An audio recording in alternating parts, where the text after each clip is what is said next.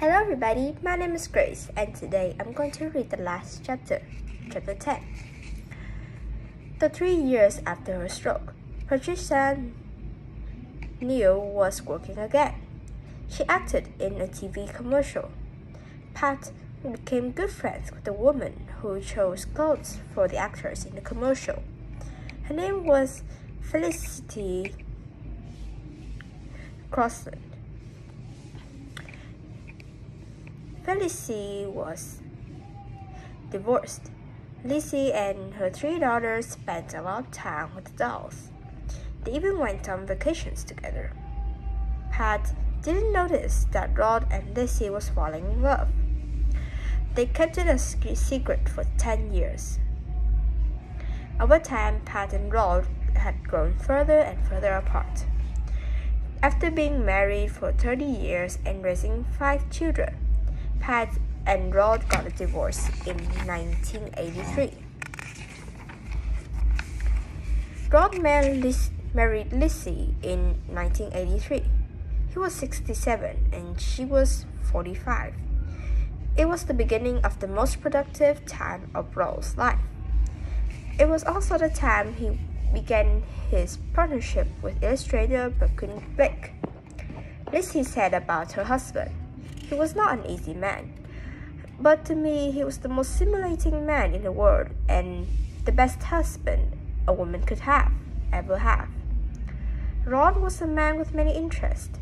He enjoyed photography, playing sports, raising dogs, and collecting art.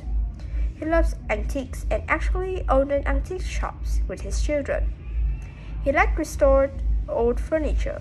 He kept vegetables and flower gardens. He grew prize-winning orchids.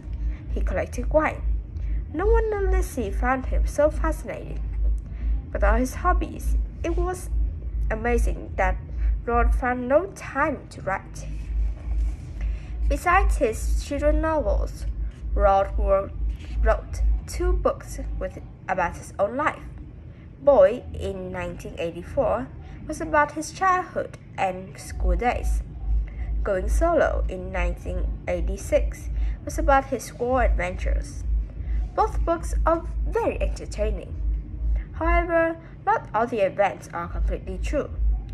Roald was a storyteller, after all.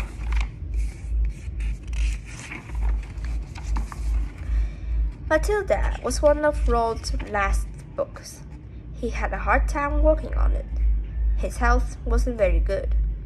At one point, he started all over and rewrote every word. Matilda was an instant bestseller when it came out in 1988. Roald wrote A Cell Trot, The Mifflins, and some adult stories.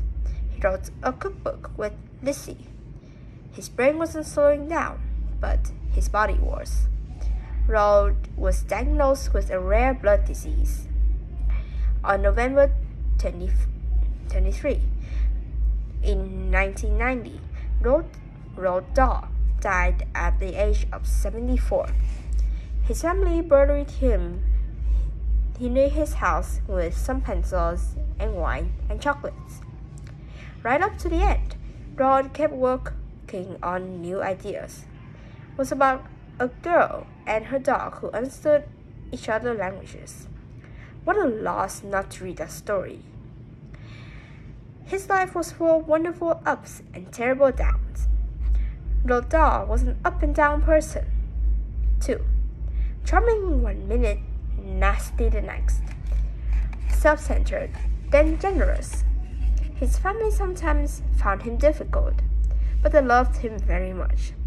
As Lizzie said, he was a sparkly man. What does that mean? In Danny, the Champion of the World, Roald had written, "A stodgy parent is no fun at all. What a child wants and deserves is a parent who is sparkly." So sparkly means interesting, funny, energetic, and young at heart. Roald was the sparky writer of all. His books were exciting, funny, imaginative, and sometimes even scary. He understood that children found interesting. He would be proud to know that many children all over the world love to read because of his books.